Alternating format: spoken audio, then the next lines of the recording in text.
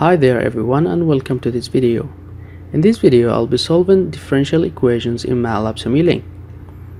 So let's get started. Suppose that you're given these equations representing a loudspeaker, and as you can see we have an equation of order 1 and the second one of order 2, and we're asked to plot I and Y for a given value of V as well as the constant values. So the first step to solving these equations in Matlab Simulink is to rearrange them so that the term with the highest order will be on the left side and the remaining terms will be on the right side. So let's do that, and as you can see they look something like this. So now go to Matlab and Simulink library,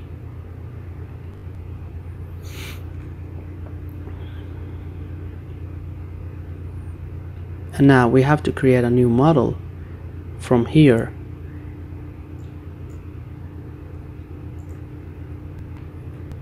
Then we should go to commonly used blocks in order to add the necessary components. So we need gain, so click on it and drag, as well as integrator, and then we need sum,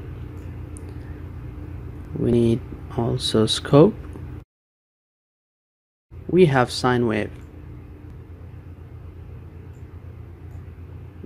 So we start building the first one. As you can see we need an integrator, so this is it. The second thing that we need is sum. We need sum, so this is the sum, and we have three signs: plus, minus, minus. So double click the sum symbol and change it to rectangular and just write plus, minus, minus. You can resize it to look appropriate for you. We start with the first term, which is V.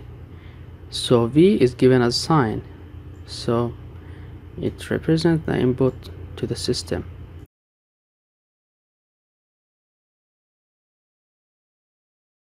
So this is V, and we can change it.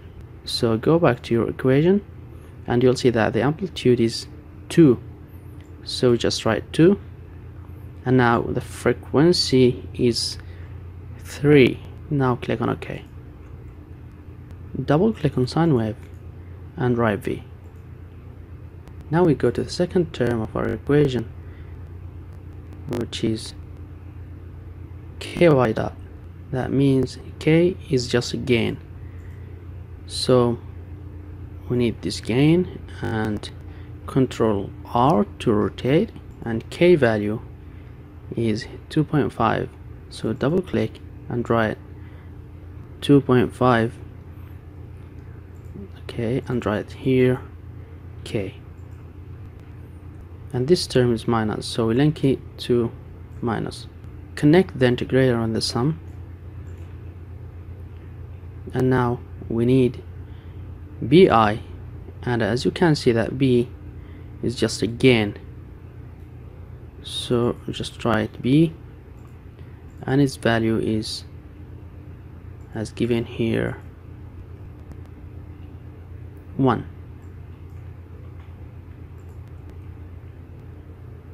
And now you can connect it as minus, and we've got I, so we've got here I prime, and here I.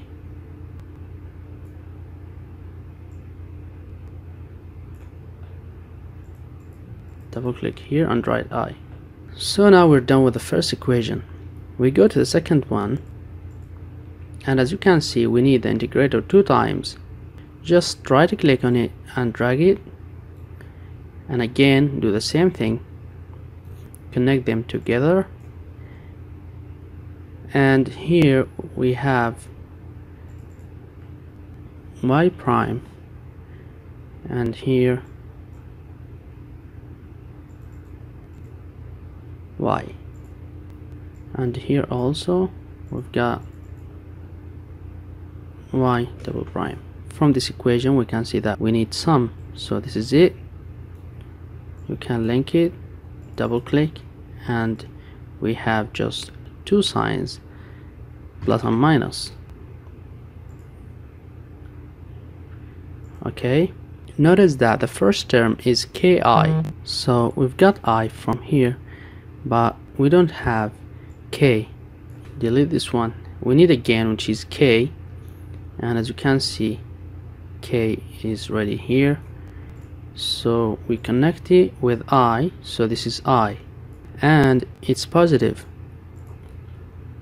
The second term is minus ay dot. It means that we need another gain, so this is it, and rename it as a and change its value to 2,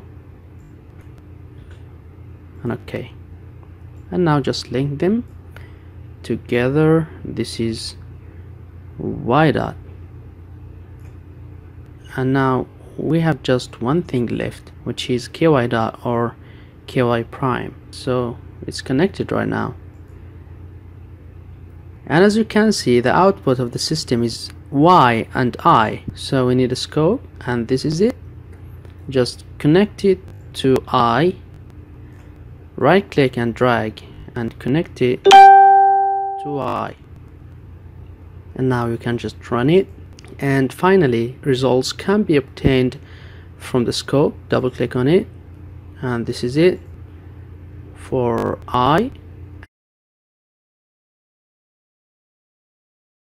and the second thing, which is y, is this one.